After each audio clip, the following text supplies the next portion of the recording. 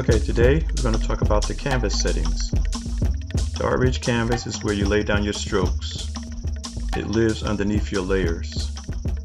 Now let's open up the canvas settings panel and look at what's here under the hood. So I want to create a nice smooth white, and one option is to go to Special, Cell, which is transparent. I can make some changes here and edit it, or I can just go to Apply Default Canvas and create something new.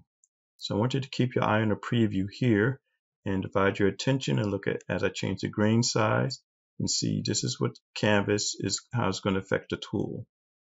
And I could change the roughness again, see how it changes.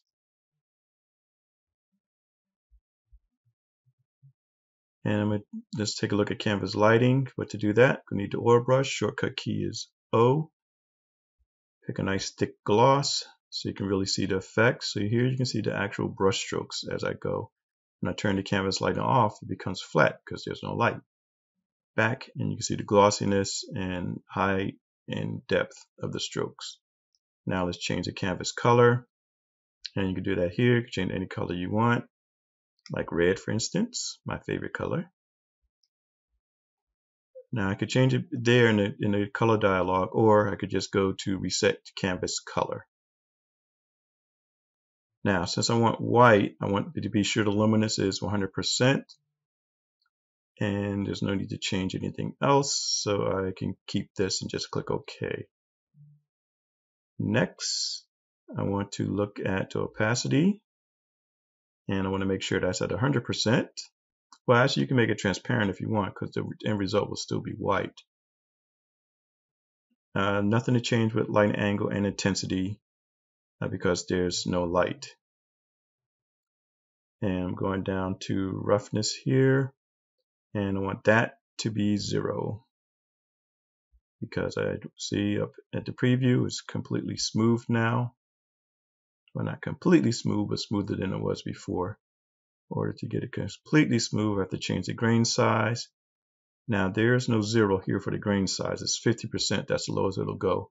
Even if I type 0, it goes back to 50%. So once you do that, you're good.